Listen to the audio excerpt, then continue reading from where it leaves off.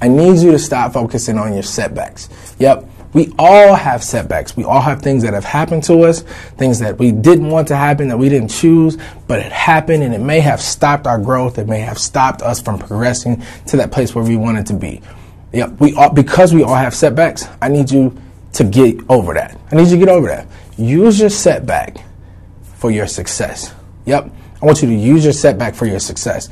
And so when you think about that setback, when you think about that thing that happened to you that you didn't like, that you didn't choose, use that as fuel to put in your vehicle, to get you to where you want to be. Like, we got to stop focusing on the bad stuff that happened every single time something comes up. Yep, I know stuff happens. I get it. But how long are you going to stay there? How long are you going to stay there? Use your setback for your success. You can use it as fuel. You can use it to write that thing down, put it on a sticky note, put it in front of you every single day. I don't know what you need to do, but I know you can use it for success. You can use your setback for success. So let's get to it.